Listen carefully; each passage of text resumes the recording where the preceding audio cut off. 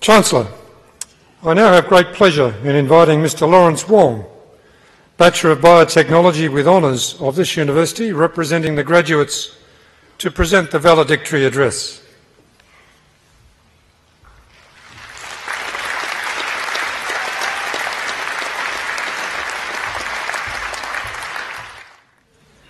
Chancellor, Deputy Vice-Chancellor of Academic, members of Senate, guest speaker Mr. Ian Maynard, academic staff of the university, distinguished guests, fellow graduates, ladies and gentlemen. My name is Lawrence, and today I'm going to be talking about luck. I'm sure you all know someone in your life who seems to be luckier than other people. These people seem to have the right things falling to the right place at the right time for them. Wouldn't it be nice if you can have more of the things that you want in your life?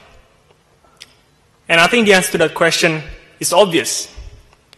The more important question we need to ask is, can we actually be luckier? Can we create our own luck?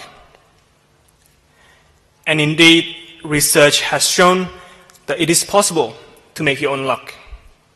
You just have to do two things. One, be more open-minded. And two, do random things every once in a while. One, be more open-minded.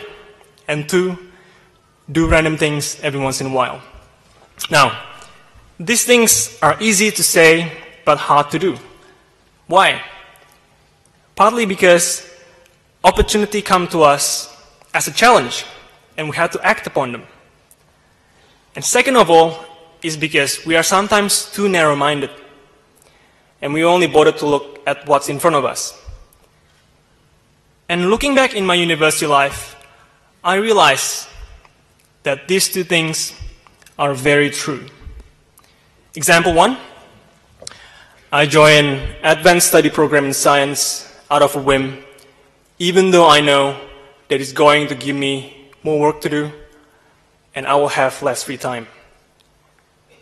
But I learned a lot of things, even things that are useful in areas outside science, and I met a lot of great people. But more importantly, I realized that I wasn't that passionate towards research.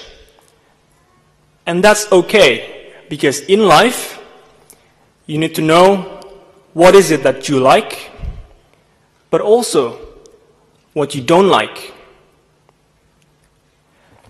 Second example, I was reading advertisement at the Hocken Engineering Building, and I noticed there was one that says opportunity to go to South Korea. It was fully funded by the UQ Advantage Office and the university in Korea. So I applied for it, and I got it. And in South Korea, two major things happened. The first one, I got an inspiration for a TEDx conference. It's been running for 2 years now at UQ, and it's popular among students. But when my friends and I first started making the conference, it was really difficult. We were students who could not even boil water properly, and we were organizing a conference.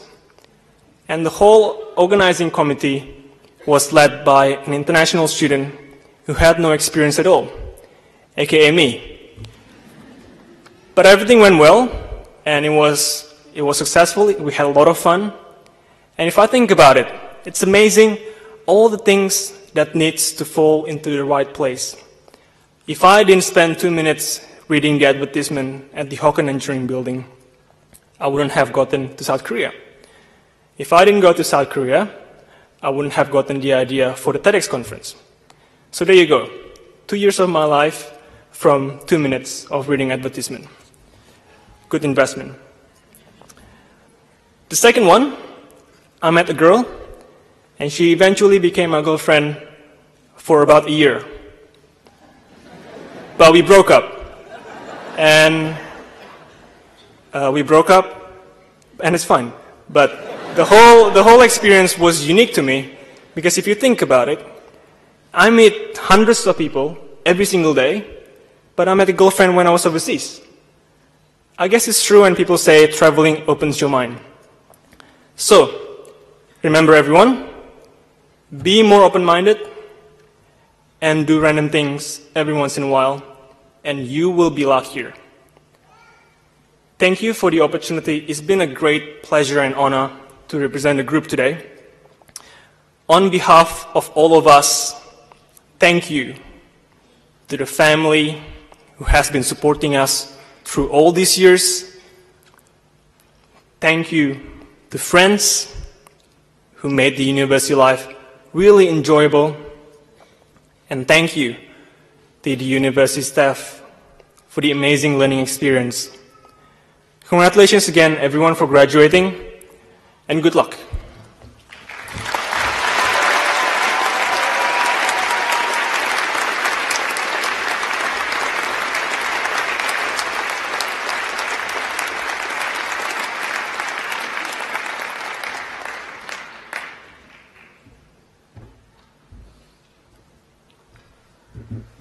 Thank you, Lawrence. Our valedictorians always speak from the heart.